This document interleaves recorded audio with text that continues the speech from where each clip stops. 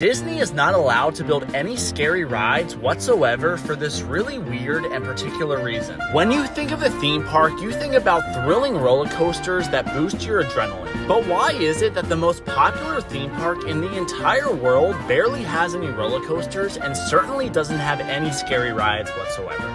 The reason actually has to do with Disney wanting to make the most money possible. They make sure that none of their rides are scary so they don't scare off any younger children or adults that are afraid to go on any scary rides. This increases their overall profits and is why